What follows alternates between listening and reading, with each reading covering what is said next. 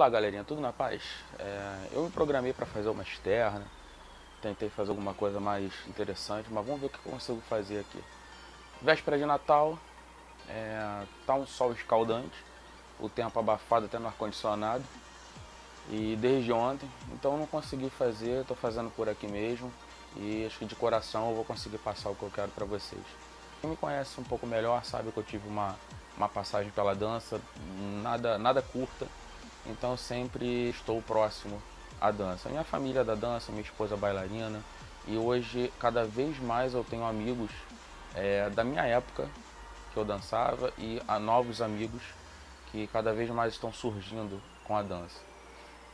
Deus tem me agraciado também com debutantes que aparecem que são bailarinas e outros clientes que são envolvidos com dança.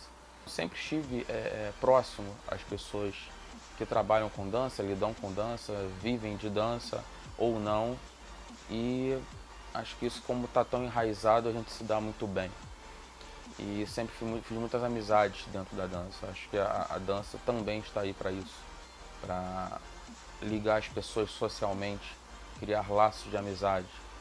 Cada vez mais me criou um desejo de ter um projeto voltado para a dança dentro da fotografia. E eu pedi a Deus como é que seria isso, o nome que eu usaria, e aí acho que Deus me presenteou com o sentido de dança para mim. Como é esse dança para mim? São pessoas, bailarinos, bailarinas, profissionais ou não, que eu conheço muitos, e que dancem para mim, para as minhas lentes.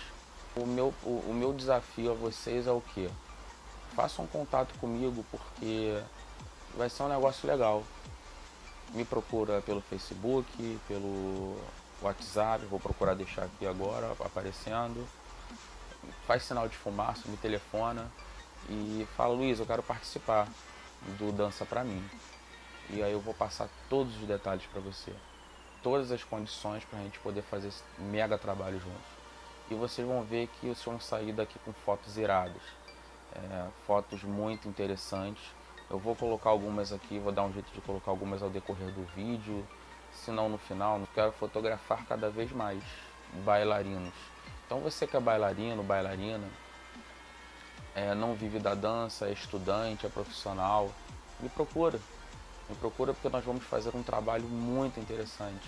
Vocês vão ficar com um portfólio muito legal para poder enviar para teste, para poder mostrar para a família, para poder criar um álbum, para poder fazer banner, outdoor, quadro, fazer o que quiser.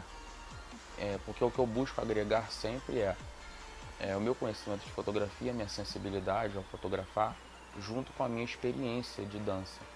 Por quê? Porque nós unimos um olhar a uma arte. E o que eu quero pegar é a sensibilidade de cada um dançando.